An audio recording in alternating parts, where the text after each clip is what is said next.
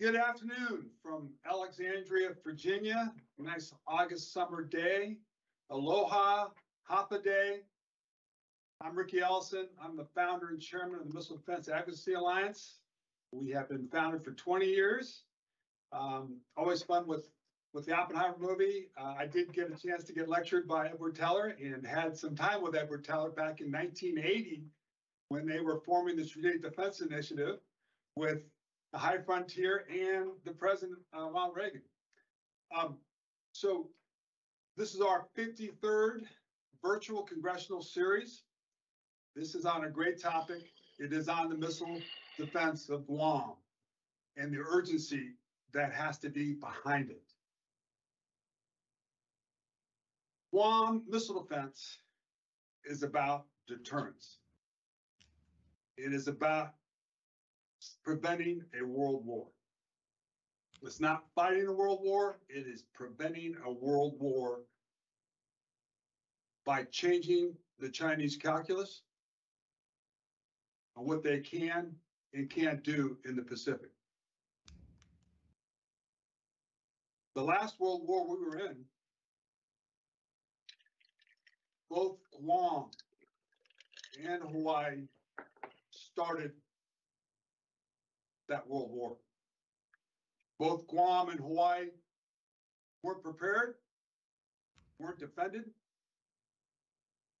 and both commanders, as you know, were Admiral Kimball and Major General Short, were removed from command. That's why, and it hasn't changed, the importance of the United States' ability to project power in the Indo-Pacific region has not changed. It's from those two locations.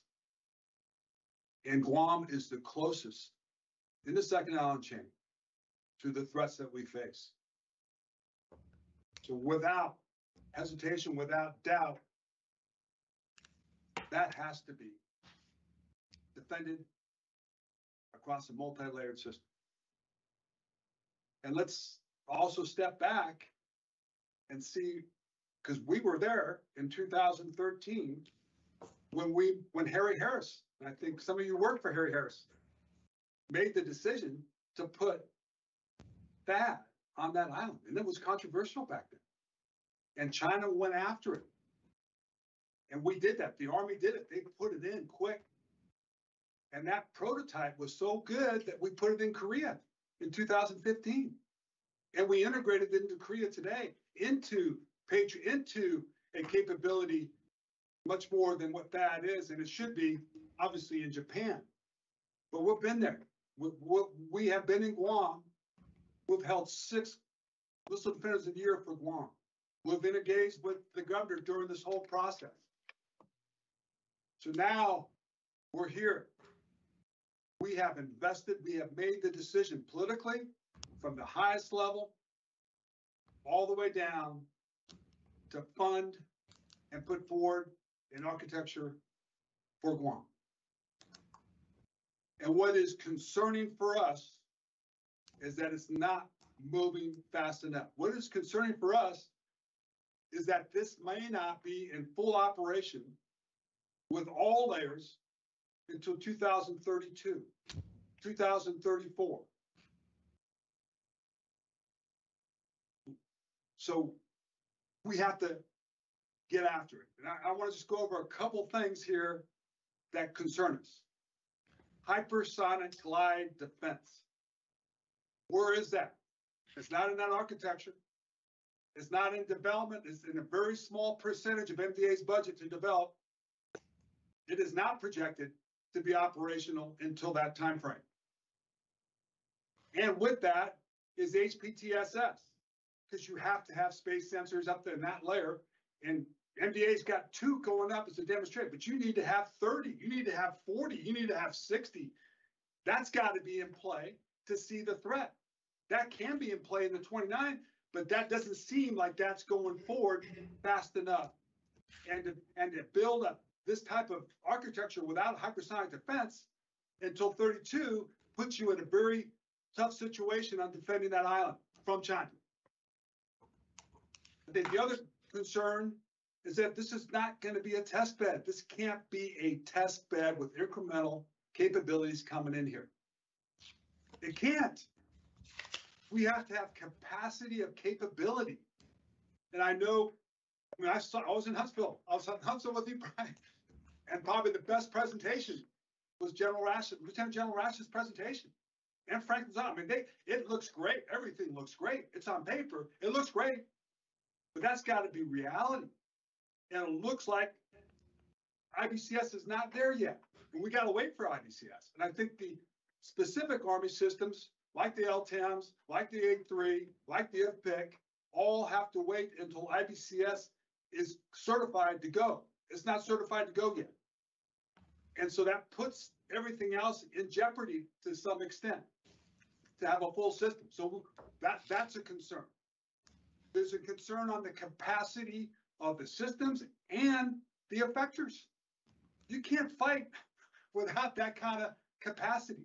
We don't see that in the fight up. We don't see that coming out for the actual interceptors to link into that. And the other missing requirement, which has not been fulfilled, a requirement from Indo-Pacific Command, is overhead persistent 360-degree surveillance. The JLAN's a dirigible, a balloon. It's not in the architecture. You're going to rely on towers with the radars on top of them to look over the sea on maneuvering sea missiles? So there are some serious hurdles here that we've got to get through. But there are some great silver bullets. And I had a chance to see a couple of them. That MRC truck, the mid-range, is in play for the offense. It's in play firing both Tomahawk and SM-6s. It can go. It can be delivered. We've got all the VLS we want. There's so much VLS we got. So that's there. That capability is there off of Aegis, and it can work today with the one radar. And that radar is coming in, I believe, is in December for that test. But that system has some ability to mass up. So that's where we're at. That's the discussion of trying to move our ability to deploy a full capability with capacity to deter China to change its calculus. And that's our discussion today on that. So very honored to have Major General Brian Gibson with us. Brian was over in Guam in some of these big briefings with the public and heard they went very well. He also was with us, and I just love him for it. He did it last year in doing our Indo-Pacific Command Missile Defender of the Year with Admiral Colino. We did that 2 weeks ago together, and that was an awesome event with awesome leaders, and that's how you win with people. And so he has been in a lot of positions, but he is probably in the most coveted missile defense position in the world, the 94th. The leaders in the 94th have gone on to be 4-star generals, 3-star generals. It is the most important missile defense position out of all the double AMDCs in the world. And ladies and gentlemen, Major General Brian Gibson. Thanks, Ricky. Wow, with that introduction, I better make sure today, at least I focus on today. But no, serious, it's good spending time with you. Thanks for the invite and for the other guests on the net. Thanks for letting the guy in uniform still be part of the conversation. As Ricky said, I do get the privilege to serve in Honolulu as the commander of the 94th Army Air Missile Defense Command. And just a quick refresher that I've got 2 chains of command. One is a command chain. I'm an Army headquarters assigned to United States Army Pacific under General Flynn. All service Title 10 things that have to occur. And then a warfighting responsibility and dual hat as the Deputy Area Defense Commander for General Wilsbach and Pacific Air Forces, which really is the day-to-day tactical control of our sensors, our shooters, and our C2. So uniquely positioned, hopefully, to provide some thoughts, as I've been doing this about 14 months in this position, and has watched this from inside the theater, as you described, how we're here today. But just a couple top-level thoughts before we move on. You know, General Flynn likes to say America's day begins on Guam, and unless you're out here, I think that's hard to internalize, visualize, and to deal with. But it is our homeland. And it's not like it's another country that we have a mutual defense treaty with and an alliance. It is our homeland. So I think as you saw through the public scoping sessions over the past couple of weeks, that they did go fairly well, and they were open and they were honest. This has to be a team activity. And it has to be a team activity at the pace of the populace and the pace of the government leadership as well on the island. So as we collectively try to bring to bear a system, I think it's important to stay focused on this isn't an us versus we activity from Washington, D.C. all the way to the island. This is an activity in defense of our homeland. And I think, Admiral Nimitz would probably roll over in his grave, given his headquarters is there and his former quarters are there, if we didn't approach it that way as we go forward with Guam. The other thing is that I think it's the confluence of potential adversary activity that really, given Guam's location, is so important.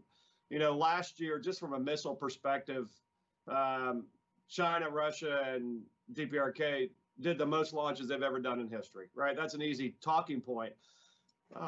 Excuse me. But this year, and on similar paces, I'm not as concerned about the numbers. They are what they are. It's the capabilities that they're demonstrating.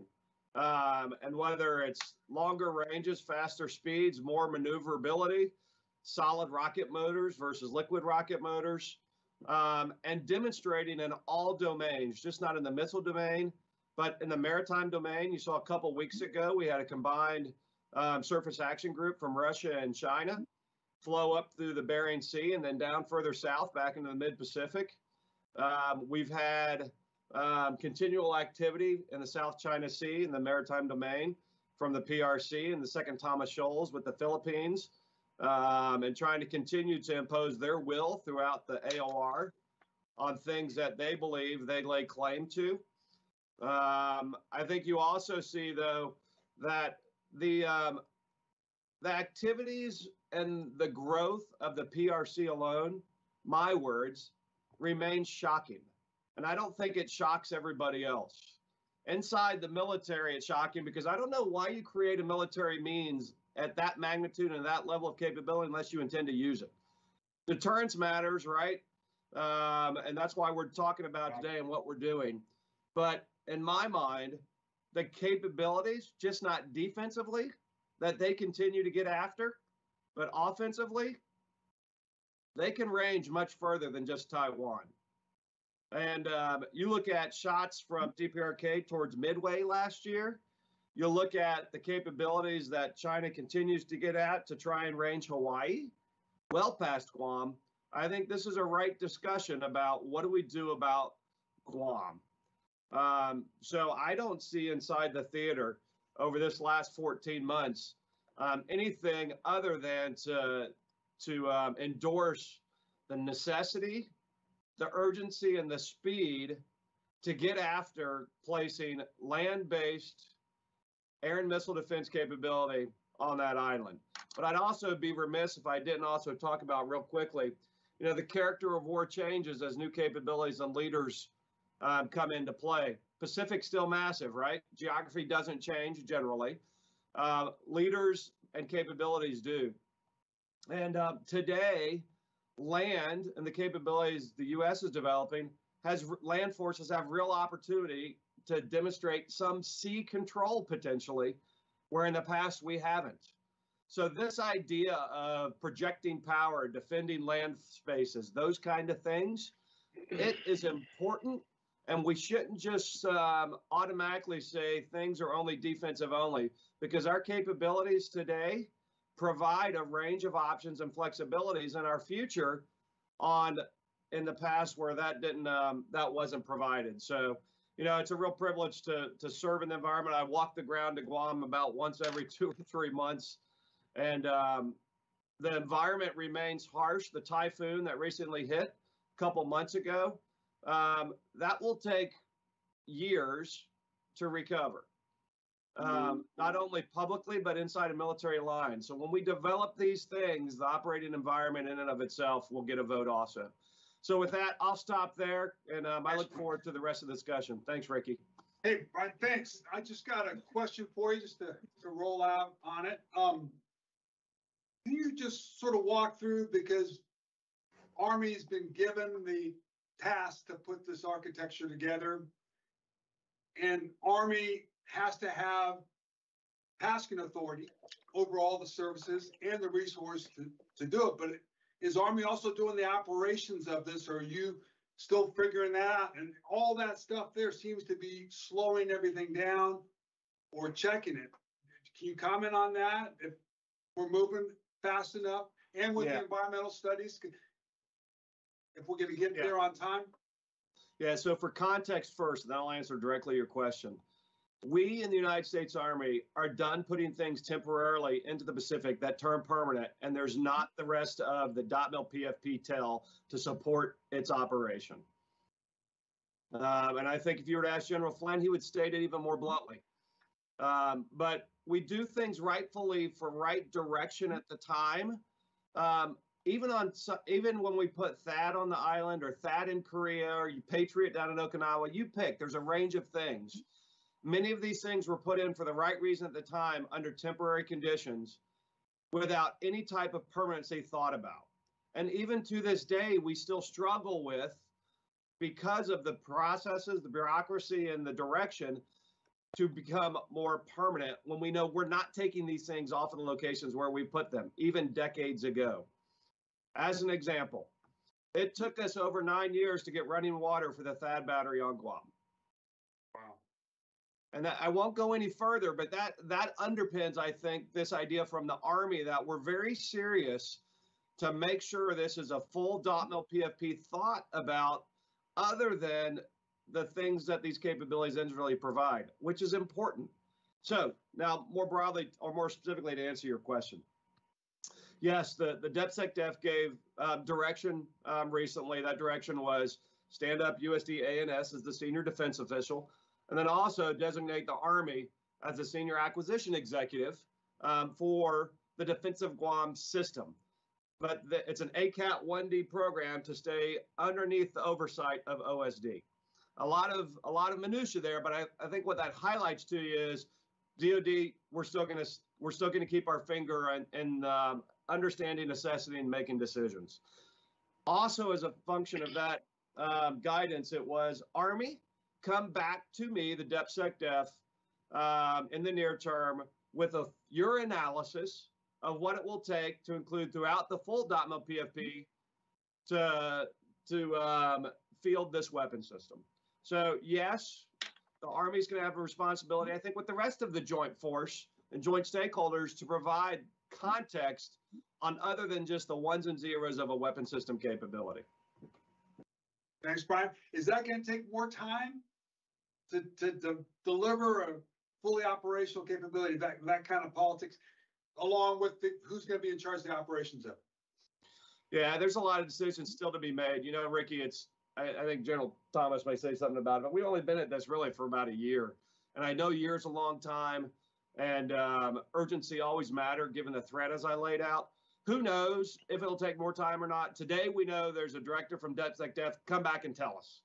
That's what the team is working on. And I think decision makers will take that, as they always do, to try best understand as future decisions will be made. Could it slow things down? There's a lot of coulds that happen in our military, right? Either intended or unintended for the right and wrong reasons. And this is no different. Okay. Thank you, Brian. Ladies and gentlemen, we have 3 of our MDAA board of directors with us, and each of them will have an opportunity to say a few words. John Rood, former OSD policy, DOD. He is a prominent leader at highest positions at State Department, the CIA, the White House, the National Security Council. And he's also been on 2 major defense industry groups, Raytheon and Lockheed. He comes with a wealth of information and wisdom. He was engaged with Indo-Pacific Command most of his time when he was serving under the previous president. Ladies and gentlemen, John Rood. Well, thank you, Ricky, for that great introduction. There's no way I could live up to that one, but thank you for saying that. It's a pleasure to be with the other members of the panel. You've got a great group together, and it's at a right time to talk about this because I think as General Gibson was talking, the threat from China and the scale of it, the rapidity, the complex nature of the evolution of that threat is something we just can't lose sight of. And I think the biggest concern I have about where we stand is we're recognizing as an enterprise, a defense institution in the Defense Department, the military services, and the collective body that supports them in industry, the importance of it, but it's nowhere near the pace that it needs to be at, paced by the relevancy of the threat. And we've got to move at the speed of relevance. And if we were engaged in combat, which could be very shortly down the road, based on the trends you're seeing in the Pacific, we're not moving fast enough, and we will not look back in history at our own performance and grade ourselves well if we don't step it up here.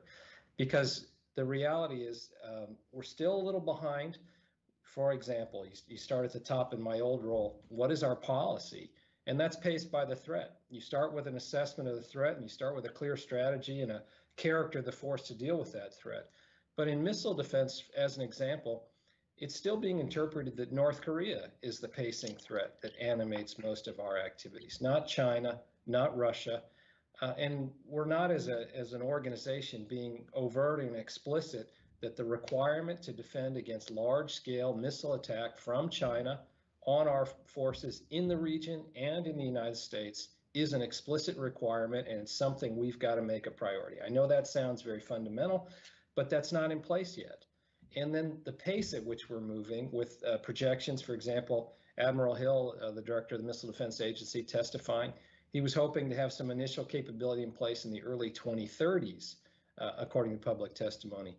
Well, that's just simply not going to meet the need date. And I think history won't look well at us as a collective if we don't really improve that pace. There are some things that are in place, and on the good news front, as General Thomas was reminding us before, we came on the air here, there has been a lot of progress. And if you kind of go down, what does it take for our enterprise and the Defense Department to respond to a threat? You got to understand that threat. You have to have a strategy and policy in place. That drives your operational military plans. Those are also in place. That drives your requirements. There are clear requirements that have been established here for the Defense of Guam. There's a program of record.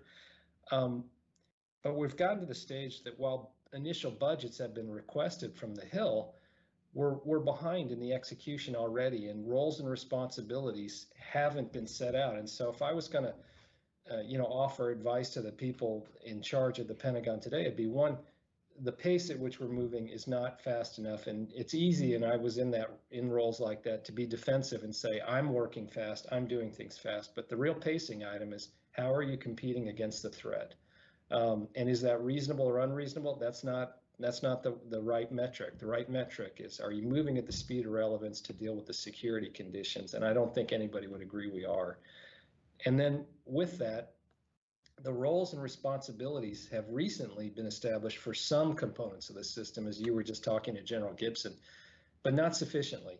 And what's going to make this really complex is usually the programs and efforts in our military that struggle is when it involves more than one player and it crosses lines of responsibility. And that's where leadership is required. Here you've got a Navy system, Aegis ashore, that's typically operated at sea and then on land is staffed by sailors. You've got the Missile Defense Agency as the overarching architect for some of it, but there's a seam there in that the Army's been given the lead role for cruise missile defense. And what's required in Guam is the full spectrum of capabilities, all the way at the high end, from hypersonic threats and ballistic missile threats down to cruise missile threats and counter UAS, because all will be employed in a conflict by China or others. And if we recognize, and for those that haven't spent a lot of time in the Pacific, as General Gibson said, it's vast, and there are a limited number of operating locations, and Guam is just central to us. It's not hardly surprising to me that 50, 60, 70 years later, after you were talking about Admiral Nimitz being headquartered there, that we still regard it as vital, because when you look around at the other real estate that there is for options, it really drives you to a limited number of locations. So we're going to have to fight and defend from Guam, and we're going to have to recognize the strategic importance of it. So there are these seams. I think coming back and delivering capabilities in, say, the early 2030s, again, will not be good enough. And that's the objective in the year 2023. For those of us that have been involved in a lot of defense programs, when you are hoping to deliver capability in 10 to 12 years, the realistic outcome is something more like 15. You're simply not going to get there unless we move faster. And doing accelerated acquisition requires changes in the system. Whenever we've had to surge, whether it's the creation of the Missile Defense Agency initially to meet a threat that was looming from North Korea, or it's the counter IED fight, or the shipment of MRAPs to the field for the fight during the wars in Iraq and elsewhere, it required expedited and streamlined authorities and clear lines of responsibility back from the very top, with the Secretary of Defense and Deputy fully behind it. So we've got to get to that level, and these seams between the different capabilities and between the different services and organizations have to be worked on an ongoing basis. And it's almost the sort of thing you've got to have a council of leaders established to sit on top of, with a single point at the top of that pyramid, typically the Deputy Secretary, to drive it on a daily basis. I do think we're also not opening the full trade space of the defense space, and we've got to begin to include space-based capabilities much more fully in this equation. The ultimate high ground of space has got to be employed to much greater effect for the missile defense mission, in my view, and those things are nascent. Dealing with hypersonic threats and other things, you're not going to do that simply from the ground or from sea-based assets. And so I don't think there's enough of a recognition of that I'm seeing as well. But, you know, on the good news front, real budgets are available. Certain decisions have been made. And so, you know, as Ty Thomas was reminding us, progress has been made. But I think we've got to really recognize and with speed and urgency, adopt the lessons that we're seeing come out so forcefully in the conflict in Ukraine and elsewhere, where missiles are the primary instrument of warfare, and UAS being employed very heavily on the battlefield. Defense is important. I do think that offensive capabilities need to be a part of this also. And General Gibson, you know, highlighted that, whether it's sea lanes of control with land forces playing an increased role, or the ability to counterstrike. And I hope that we will also break down more of those barriers between offense and defense in our defense doctrine, and more importantly, in application between the services. So with that, that's probably enough for me to set the table. I'm happy to take questions. Yeah, no, John, you're on it. The time is perfect for roles and responsibilities. This is perfect. And it needs to be so we can mass up. We can mass, each of the services can mass up. MDA's budget can't do it all. I one question for you. Are we limited in policy and space to dominate that?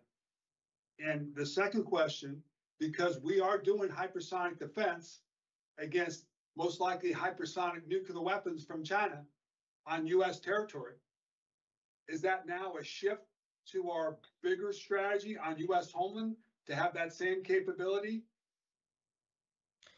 I think we're still self-limiting ourselves in space and in the integration between offense and defense.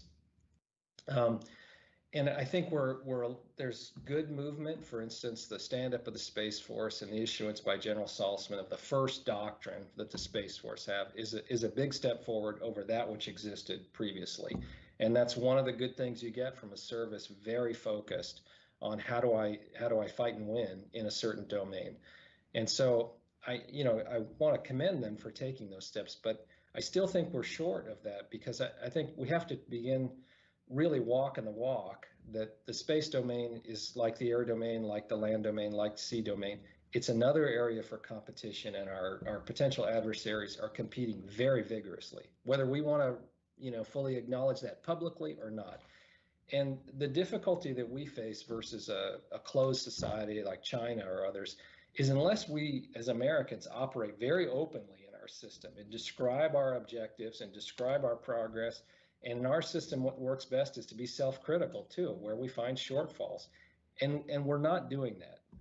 I don't think that we're clearly recognizing the offensive nature that has to be a character of warfare that will also apply to space, and integrating those efforts, not as a supporting arm, but another arm of the service, where at times you're going to be supported and other times supporting. We do that in the air and sea and land domains very seamlessly, but we are reluctant to do that in space, still mostly describing it as a support function, as opposed to another area like the air domain, the land domain, the sea domain, where we will operate similarly. So I think we're still limiting ourselves there. We're reluctant to say we do any kind of weapons in space, or even the terminology is concerning. And I think we need to be less concerned about that. Thank you. Our next guest is Lieutenant General retired Ty Thomas. He is the DCOM, the Deputy Commander for the United States Air Force Pacific. He's brilliant. Ladies and gentlemen, Ty Thomas. All right, great. Thank you, Ricky. You're far too complimentary in the introductions, at least for me, but glad to be part of the panel. Good to see you out there in your fine office there, Brian, and right next to the PACAF headquarters. So you guys have hit on, one of the, I think, reasonable points for us to point out is that because we're all, MDAA is an advocate. We're always advocating for do this faster, sooner, better. But there has been a lot of progress made in the last year. And so I think, a little bit of kudos. First of all, Admiral Aquilino and his team at Indo-PACOM, General Gibson, the team, General Flynn, General Wilsbach, they've all been pushing really, really hard. PAC fleet. So let's give them credit. There's been people on the Hill that have taken this seriously and put their weight behind it. Mark knows those people very, very well. And then, MDAA gets a little bit of credit, and others who've been pushing from the outside. So all that said, we have so far to go, and this discussion kind of is clearing out the air on a lot of those things. So first point is to touch on something that you and John both hit on, which is, the title of this conversation, no time to lose, no time to waste, no time to dither. We've already had our dithering time. Okay, that's been the past decade. No more dithering. My point on that, and I think, I'll use a phrase, which is default to fielding. What do I mean by that?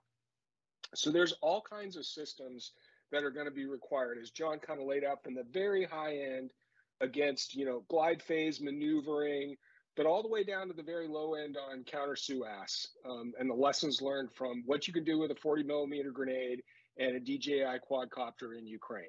That should have our attention. But my point there is that many of those systems do exist, right? THAAD's already there. Patriot's a capable system. We're going to have instances of VIFPIC. The Army's taken far too long. And we are going to get instantiations, even if the test plays out well in December of 2024. My whole point there is that if we're not quite exactly sure how every single thing fits together, that should not hold us back from fielding capability. We should get it on the island, start to make the use of it, and improve it over time. If we haven't noticed in the news, the charts that were provided as part of the environmental impact study, guess where they've been showing up? News articles in Asia, news articles in the PRC. I would submit that just the release of the fact that we have a plan and we're discussing it and has funding has somewhat of a deterrent effect already. I don't want to overplay that, but it should be noticeable to us that there's a reaction to that. Second thing is, let's not lose sight of the fact that every time we make some progress on defending Guam and the second island chain, I'll come back to that in a sec, we actually do free up some offensive capability, in the sense that everything we can do that can untether an Aegis BMD destroyer or cruiser puts us in a position to put some offensive capability further forward. That is exactly what the PAC Fleet Commander wants and what the Indo-PACOM Commander wants, because it gives them options. And so let's not lose sight of that as we incrementally even field some capability, that we're going to gain some offensive capability that we otherwise had to hold back. John made the point about the varying levels of the threat, and I would say the solution is layered. We all know that. The IMD community understands that well. The point I want to make, though, is, and I know our focus is here on Guam, but I think we've got to understand that the second island chain is a system, and particularly the Marianas is a system. And we've had some successes in doing launch on remote and be able to disaggregate sensors and effectors and all the various things. And that environment in the Marianas is rich for being able to do that. And if we're able to spread the pattern beyond Guam to the type of things that our opponent is going to go after, that's winning for us. That's winning because they have to expend more capability to try to degrade the advantage that we're creating by defending Guam and the Marianas. So I think that's important, and maybe we can talk about it a little bit more in question and answer. Last thing that I'll really touch on is the pointing out that maybe it's the obvious, but is that an entire system, not just layered, but it's composed of 4 parts. And so obviously you have sensors, and those sensors can sense from multiple domains in multiple ways. And the discussion about space is fascinating, not just about our sensors, but oh, by the way, we should care about their sensors and their ability to see what we're doing on Guam, and can we do anything about their sensing. But so we have sensors, we have effectors, our own, okay, and then we have C2 systems themselves. This discussion about, okay, is IBCS, C2BMC, Aegis, all those things, that has to happen. And then you have to actually employ command and control. And that last part often gets set aside in our Fascination Associate plans, programs, budgets, but it's equally as important. And the point that I'll make, and I'll close with on C2, is that this problem has been thought through. And I don't mean just specifically to Guam. I'm talking about integrated air and missile defense. And it's been tried and tested in multiple different combat environments. That doctrine should be our guide. That doctrine that drives organization and authorities. And if we need to deviate from it, we should, but we should clearly understand exactly why we're going to deviate from it. Sometimes I think that gets lost in the discussion, and it bears the same level of careful scrutiny as it does with building out the architecture itself. So hopefully that helps, and I really look forward to the questions over. Yeah. Ty, I'd like you to give us a perspective of why the Air Force has got an ACE, agile combat strategy for the second island chain or first island chain, and why haven't they been more involved with the buildup of this Guam architecture? It seems like it's just the Army and the Navy on top of this, and the Air Force is watching it when they have that legitimate ability or requirement of the Army to defend their new airstrips wherever they put it. And the second thing, just touch a little bit on, if we don't have a dirigible up there, how many sorties you got to do for 24/7 to be able to do it, and is that wasteful, or do we need to have the dirigible or an overhead persistent over a bunch of aircraft to do that? Wow. All right. Well, 2 whopper questions. I mean, the first one's got a lot to unpack there, but I would say that on agile common employment, and other components have some, the Marines have expeditionary air base operations, and the Navy's got distributed maritime operations. But the principle behind those is that no matter how good we are or become, it's a future state, we're never going to have enough active defenses to be able to counter the saturation threat that we're talking about coming from the PRC. So you have to develop passive means. That's one of our 4 pillars of IAMD, right? So in this case, agile common employment is an Air Force solution for passive means. And it is dispersal, not just to survive, but dispersal to continue to operate and operate effectively. And so I wouldn't first say that the first order reason why the Air Force is doing agile common employment because somebody isn't doing their job. I think it's because the environment and the threat demands it. Now, having said that, I mean, kind of weaved in there was a question, well, who provides all the capabilities and why isn't the Air Force more involved in it? I would say the Air Force has been very involved in it. And the Air Force is responsible for and provides the capability for a key portion of air and missile defense, especially against cruise missiles, and that's airborne assets for sensing. And also, you might have to find yourself chasing down a cruise missile with an F-15 or an F-22. Hopefully it never comes to that. But oh, by the way, part of that defense is also maintaining the forward DCA lane so an H-6 bomber never gets in a position to launch a volley of cruise missiles. If they never launch the volley of cruise missiles, guess what? Everything's still in the magazine back in the second island chain. Nonetheless, there's the vast majority of this capability we're talking about comes from the Army and the Navy. And so they've got to have a lead role in this. There's unquestionably about that. And then the second question there, Ricky, just a quick reminder, because I was unpacking so deep. Just overhead persistent, the Yeah. demand on the Air Force aircraft to do that. To me, that's a no-brainer. I mean, we have got to find a way to provide that look down inside the air domain that's going to give us, advantage on targeting the inbounds. And if we're going to try to do it by consuming, the E3, I'll just say that I can question whether that's even useful at all, but the E7 could, except that where do we need the E7? Forward, characterizing the air domain so that we can control the air domain in the places that we need to, so that we can put the initiative against the opponent and keep them from gaining initiative, going back to like that H6 example. So whether they're fixed, whether they're mobile, Ricky, like a blimp or something, really don't care, need to have it. Over. Okay, thanks, Todd. All right, ladies and gentlemen, I love this guy, graduated from Penn, Oxford, and got a nuclear school out of the U.S. Navy. He is the former head of ops for PACOM. He's also the Senate's top guy on cyber.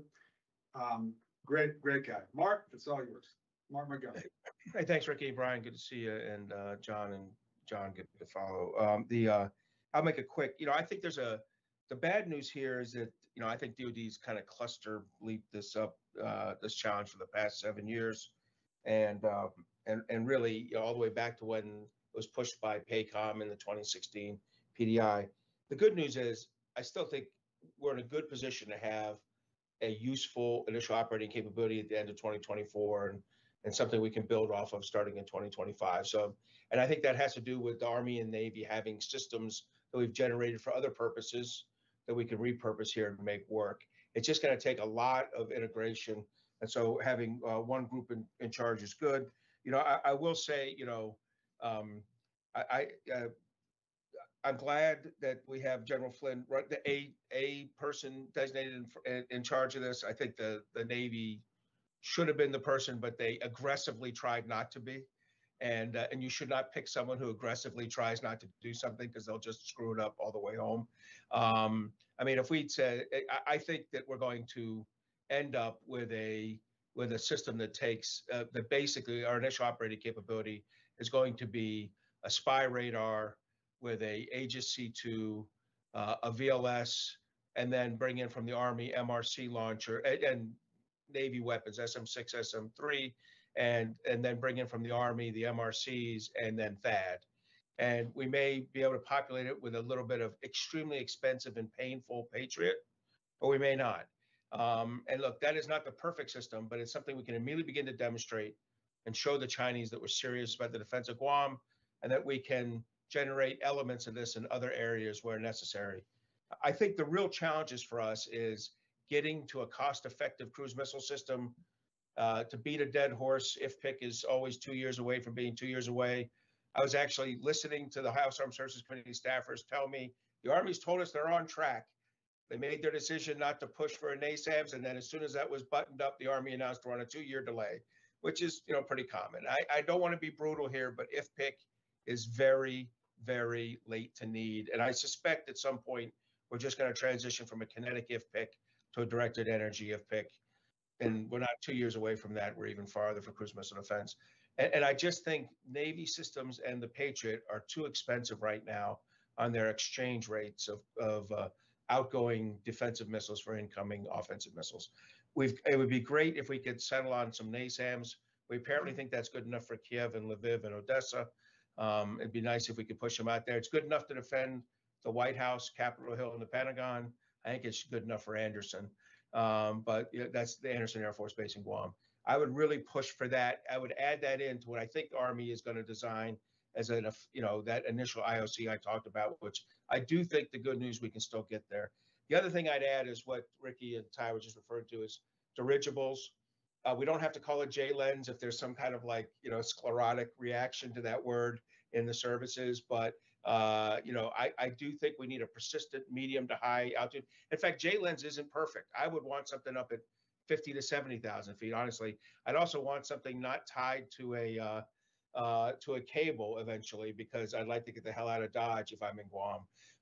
But I'd like something that's really looking down and as Ty implied, knocking, removing hundreds, if not 1,000 sorties by E-7, E-3, E-2D, and other aircraft doing suboptimal look. And look, one thing I know about Army and Navy missiles, they're significantly more effective when they get firing track quality data from a high altitude source. We've seen that with the new E-2D. We see it when we work with the Wedgetail from the Australians, and we'll see it with the U.S. Air Force's Wedgetail when they get out there. And we saw it with J-Lens when we had it. And we'll see it again when I think with dirigible. I think and the beauty of this is we have the Israelis like op testing some new systems for us out in the Negev desert right now. So I think we're in a really good position on that. So if we could add that low cost cruise missile defense, add the dirigibles, I think we've got the VLS MRC, that's the vertical launch system, and the truck-based launchers that the Army provides, and a good mix of that. I think we could be in a very healthy place with one exception. This will be my final thing. So there's bad news and good news. There is one piece of very bad news, and that's hypersonic defense. And this goes beyond, the Defense of Guam issue. This is a problem inside our government where we are very good at continuing to work on good news stories. In other words, we're catching up on the offensive side. We got the Army, Navy, and Air Force. I'm surprised the Marine Corps haven't suddenly developed a hypersonic weapon. But we got the Army, Navy, and Air Force kicking butt, developing a hypersonic weapon to catch up with the Chinese and pass, I'm sure, the Chinese and Russians on offense. The problem is we're a democracy. That's not a problem, but the fact is we're a democracy. And we're fighting an autocracy who has the first mover advantage. And so our defense needs to be good as the Chinese offense. We don't want them to have a capability for which we don't have a deterrent response, a deterrent capability. And by that, I mean a defensive capability in hypersonics. And I'm really worried that it sounds like we're spending about 12 to 14% on hypersonic defense. This is in the non-black programs as we are in the hypersonic offense. That's a real mismatch. And I get the feeling that we just don't have a best of breed to bet on. And in the absence of that, we're not. And we're going to wait till, I think I've heard a few times it's been mentioned here, 2035. I think the Chinese are going to hit hypersonic offensive capability before 2035. I've seen the Chinese move to the left in procurement. I've seen the United States kind of universally move to the right in procurement, in terms of timeline. So I'm really worried about that delta. So we really got to get at that. If there's one thing I would say get at, and this is not for the Defense of Guam team, this is for the Missile Defense Agency For the team. whole thing, yeah. Yeah, for the whole thing. And it applies to the defense of the homeland as well. So, Ricky, those are my kind of big thoughts. Again, very achievable. I'm excited to see Charlie Flynn's team tackle this. But what they're going to achieve is based on systems that exist already. Yeah. What, from your perspective, Mark, how do you put major pressure to get this out the door when you're going to see a couple of these things slowing down? Is it through Congress? It's through the DepSec? How do we get urgency? Is it the culture that's there? We've got to get this urgency back. I mean, we've been doing very limited stuff and oversight. Well, that's why I like North Korea. So look, I was very unhappy with how CAPE handled this. I mean, I'm not like the House Republicans who want to defund CAPE unhappy, but I'm unhappy. I think assigning it to the Undersecretary of Defense for the acquisition and to the Army to coordinate and move out, to be the service lead on that is probably, at this point, they're the only services who didn't step one step back when they asked for volunteers. So, I think the Army, having the Army do this is it is the only sense. Look, Congress has a sense of urgency about this. They just don't know the right answer, right? And they shouldn't. Just like CAPE didn't know the right answer, and they shouldn't. I think if the Army works closely with the Missile Defense Agency, we'll get to and U.S. Pacific Command, they'll get to the right answer. But there does need to be a sense of urgency about it, and that's what I heard from General Gibson. Mark, do you want to open up the questions and pass them around to the team? I'll go with the first one. I'll go right to Brian first since we have a guest on here. What do you see as the best mix of sensors and weapons to defend Guam? And do you think directed energy could play a role within the next 5 years? Yeah, so, the principal doctrinally of layering and tailoring defenses between sensors and shooters to include the persistent overhead sensing you all have talked about. I think that today's design, based on capabilities available and threats that we see, is appropriate for Guam minus the overhead persistent side. Because building something new that we haven't already built and approved is just going to be further and further to the right, quite frankly, with decisions that are unmade. So I think we're in a pretty good spot from a capabilities perspective, minus the timing.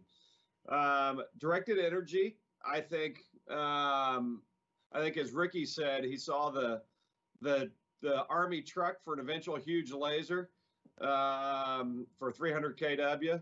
Those are certainly activities that our Rapid Capabilities Office with General Rash is working very hard on with other partners, to include joint partners, Navy and Air Force. Do I think it has a part to play in the next 5 years?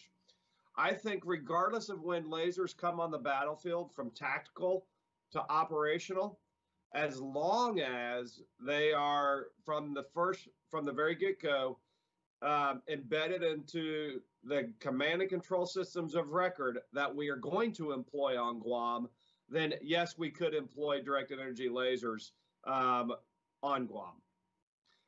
Not part of today's plan, could be tomorrow's plan, but if we keep the same C2 systems, our Aegis weapon system, IBCS, whatever it is, we keep those and eliminate that as a future variable, then I think we don't artificially restrict our ability to employ them in the future. Does that make sense, Mark?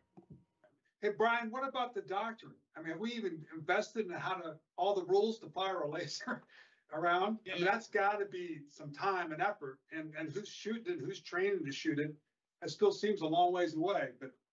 Yeah, it certainly is an activity with time in front of us, but it's more than just paper deep now from an Army perspective, and it's parochial just because I know it. But from an Army perspective, we're fielding our 4th prototype 50 kW laser at Fort Sill as we speak, in the hands of operators to operate with a maneuver formation from the Army to learn. Now, that's the tactical side of it, right? It's a little bit different than a non-maneuvering island in the Pacific. But the principles remain the same. There's an approval process at the OSD level that has to get approved to allow us to employ lasers on the battlefield. And then there's a whole bunch of procedures based on the operating environment to get it down to the operator level effective. I know this. Lasers are still just another arrow in the quiver. And we have a tactical C2 system, mainly by the air component, went over land and big spaces of air into the maritime domain, predominantly in defense of the fleet, that can handle the introduction of lasers to clear airspace, to get decisions made, and then to make sure they're effective. But that's not a today thing. And one thing, next question is for John, but one quick thing I'd add on, and agree with everything Brian said. I'd add on that the good news, Riki, is THAAD and Aegis know exactly how to work together. And if you throw Patriot in, THAAD, Aegis, and Patriot do.